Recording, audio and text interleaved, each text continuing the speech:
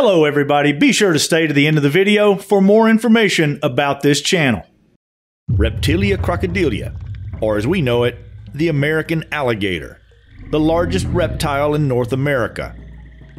Statistics will suggest that the probability of being killed by an alligator is in fact extremely low.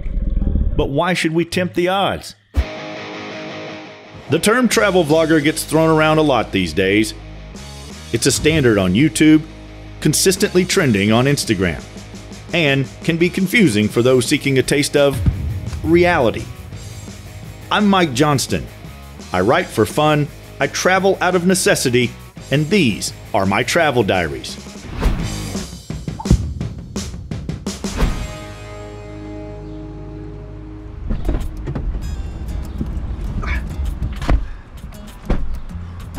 All right, now what? Road trip. Road trip. We are doing things a little different this time. Arriving in the ATL, we rent a family truckster and make a dash to the oldest city in the United States, Saint Augustine, Florida. The thing about road trips are, it's about the slowest way to travel between 2 points, which is exactly the idea. It's an opportunity to take in the sights and spend some quality time together, with a few pit stops along the way.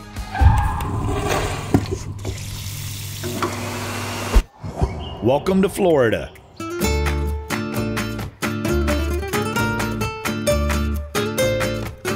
Founded by the Spanish in 1565, Saint Augustine, Florida is officially the oldest continuously inhabited European-established settlement in the United States. This is where America truly started. Like most of Florida, St. Augustine enjoys an average of 120 days of sunshine each year. It has some of the most amazing beaches in the U.S. and is listed as one of the most beautiful towns in America by Condé Nast Traveler. The city's distinct character and historical relevance has made it a major tourist attraction. And it's that history that is part of the allure here.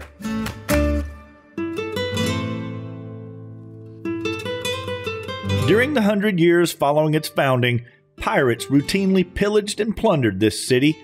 In response, the Spanish constructed Castillo de San Marco, a massive stone fortress built of indigenous rock and seashells. Never taken in battle, it still stands today.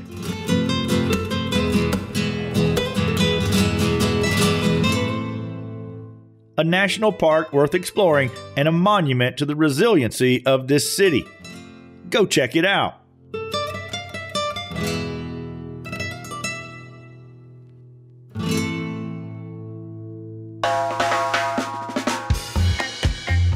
Now, let me be clear. I'm not a fan of high-traffic tourist spots or attractions. I try to avoid them at all costs. But you do need to experience some of these places at least once in your life, and St. Augustine definitely qualifies here. Case in point, the Fountain of Youth. Explorer Ponce de Leon was searching for this fountain when he first stepped foot here in 1513.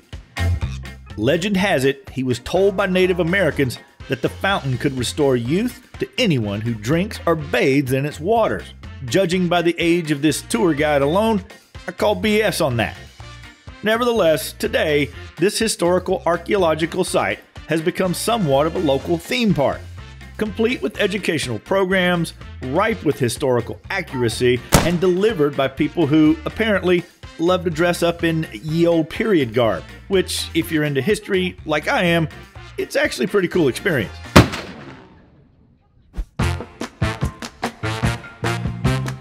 And downtown here on St. George Street, the central focal point of ye olde city, you and your fanny pack will be welcomed with open arms into tourist heaven. Just through the old city gates, there's the oldest wooden schoolhouse, and it looks like they're expanding.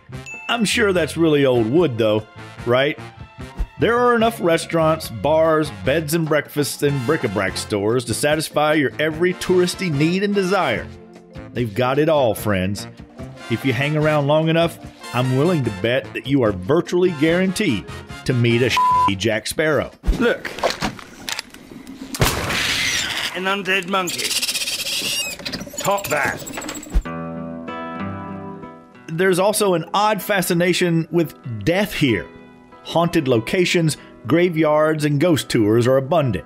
So for all my goth friends, feel free to book one at your leisure. And of course, there's no better indicator of a quality tourist destination than the number of putt-putt golf courses in close proximity to downtown. For God's sakes, I can't take much more of this touristy shit today. We're in Florida. Let's just go to the beach.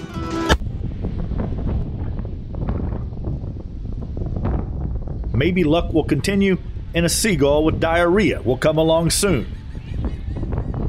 I'm really trying, friends, but this ain't really working for me. If this is your thing, then groovy man, you're gonna love this place. I think we'll call it a day. I'm likely one of the oldest travel vloggers on YouTube, so in the oldest city, I fit right in. And tourist jokes aside, honestly, there are some real surprises here. I will now draw a picture of a Spanish lady who had her husband's portrait tattooed on her tongue.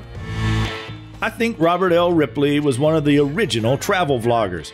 Ripley's Believe It or Not captivated people with its amazing and sometimes far-fetched stories from around the world. The Believe It or Not Museum in Saint Augustine is a little touristy for sure. But in context of history and travel, it's a pretty interesting experience. The precursor to travel videos we consume today on YouTube and Instagram.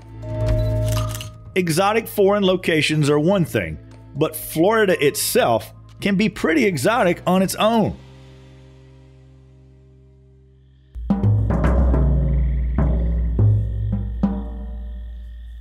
Know this, fellow travelers, if there's a body of fresh water in Florida, there's likely one of these beasts just lurking inside.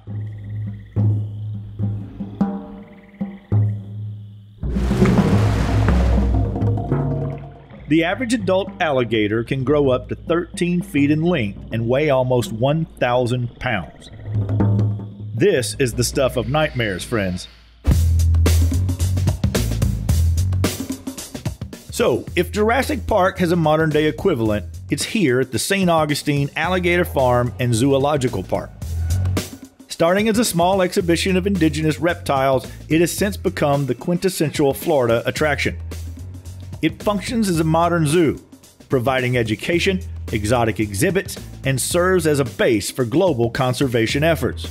And I've got to be honest, our visit here was one of the highlights of this trip. If you need more nightmare-inducing visuals, friends, you can also see extremely rare white alligators here. Beginning as 2 of only 12 white alligators in the world, conservation efforts have been successful at starting to preserve this species. These particular alligators are vulnerable. Their lack of skin pigmentation deprives them of natural camouflage. This puts them at risk in the wild, not just from poaching, but other alligators. And due to this rare condition, they are housed in a special enclosure to protect them from the sun. Like us humans, they will actually get sunburns, which could be fatal. Statistics will suggest that the probability of being killed by an alligator is, in fact, extremely low. But an alligator is able to move at speeds up to 30 miles per hour within the first 20 feet of exiting the water and can lunge the length of its body. So, it's best to avoid these creatures in the wild. Even your best Forrest Gump won't help you here. Believe it or not. When you travel, friends, food is just part of the game. And in this historical tourist destination, many places are just lazy, cookie-cutter, beach food joints that market to the unsophisticated palate. Like this place, the second best pizza in the US. And they are proud of that. Don't waste your time. This hidden gem is where you want to be. Mojo's Tacos, a local favorite and damn good taqueria. You won't find this in your tourist guides. Tacos, burritos, bowls, any one is a snack, but 2 is a meal. For me, it's the taco today. A warm, soft tortilla, welded to a crunchy hard shell using cheddar cheese, and then stuffed with your choice of chicken, beef, shrimp, or tofu. topped off with lettuce, fresh salsa, and their signature mojo sauce. Trust me, friends, it's a party in your mouth. If you've never had proper fish and chips, then look no further. Just off the touristy path of St. George Street lies the Prince of Wales, an authentic British pub tucked quietly away from the masses. Here, you can indulge in fresh cod, beer battered and deep fried to perfection. Apologies in advance to my British brethren, but this stuff is better than some I've had in London. I'm not joking. If you fancy a visit yourself, look for our dollar bill on the wall and make sure you ask to see Prince Albert. You can thank me later.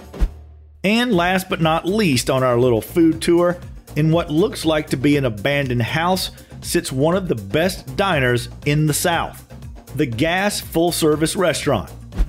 Sure, it was featured on Food Network, but it's home to the locally famous jalapeno popper burger. But don't break out the antacids just yet. I highly recommend the chicken sandwich or a classic burger. Both will more than satisfy your taste buds. The Leitner Museum is housed in the former Alcazar Hotel, built in 1888 by Henry Flagler. Flagler was an American industrialist and co-founder of Standard Oil. He took a liking to Florida and, in particular, Saint Augustine. He decided it would make a fine winter resort for wealthy Americans from the north. So, to bring them south, he bought a few railroads, combined them, and formed the Florida East Coast Railway in 1885.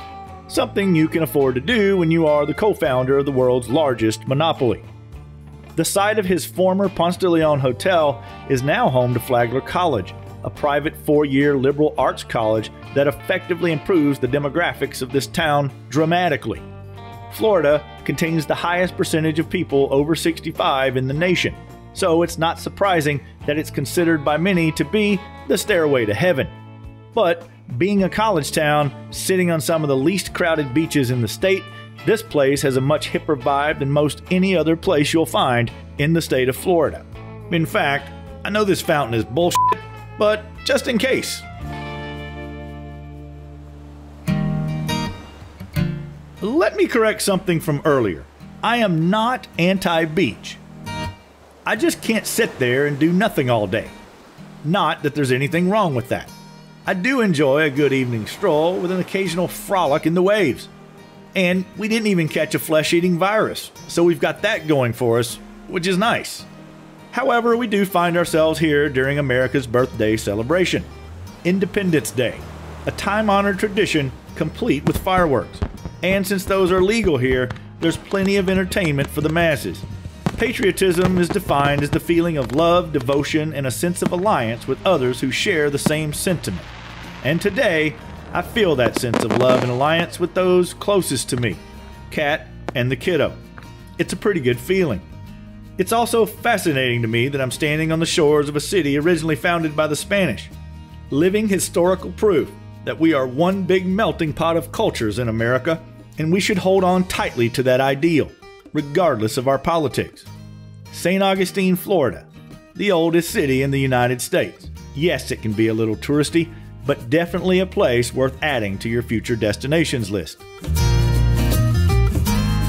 Hello everybody, if you made it this far, thank you for watching this episode, and please remember to like, subscribe, follow, and share this with your friends. It helps me tremendously. But even more so, I think a lot of people don't realize that I'm truly a one-man show. I don't have a film crew. I don't have a bunch of people that follow me around. I write, I produce, I film, I edit. That's not an easy feat. So if you'd like to learn more about that, head over to my website at socialpants.com. There, for the price of a latte every month, you can become a patron. That gets you early access to my episodes, behind-the-scenes videos, and field notes from the road. And if you're already a patron, thank you, and I'll see you in the next episode.